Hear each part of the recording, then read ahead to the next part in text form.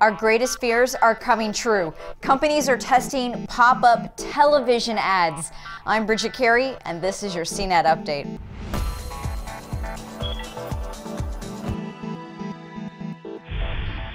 It's been a bad week for Samsung. Not only is the company dealing with concerns of its smart TVs listening in on conversations, but now there are complaints that the smart TV itself will show you pop-up ads when you're watching a movie. Some owners noticed a silent ad for Pepsi interrupted streaming video when using two apps. One is Plex, which is software that lets you stream videos stored on your computer.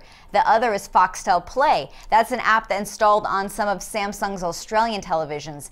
Samsung apologized and says the problem has been fixed. But this little glitch doesn't come out of nowhere. Samsung has been working with Yahoo to create TV pop-up ads. And it all complicates consumer fears of Samsung spying on living room conversations by sending voice command recordings to third parties. Samsung clarified that the third party is the software company Nuance, which converts spoken commands into text. Let's hope that third party doesn't someday become an advertiser. And this wouldn't have blown up if Samsung was more transparent in the first place about what it does with voice data. In fact, we could use more transparency about data collection in all sorts of areas, like cars. A U.S. Senate report released this week found that automakers are constantly gathering information about drivers using onboard location tracking systems. That includes where the car has traveled and how long it is parked. Companies are storing that with outside data centers, sometimes with little protection. The report also highlighted a lack of strong cybersecurity policies to protect drivers from hacking attacks.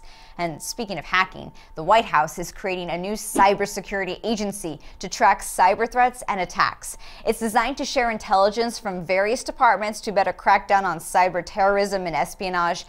President Obama made cybersecurity a top priority after the crippling attack on Sony Pictures and the multiple hacks on retailers and tech companies last year. Don't forget, 80 million people now have to worry about fraud after social security numbers and other personal data was stolen from health insurance provider Anthem. And that data, by the way, was not encrypted. But here's some good news. At least when it comes to physical world computer crimes, the number of stolen smartphones has declined in 3 major cities since phones started coming with kill switches.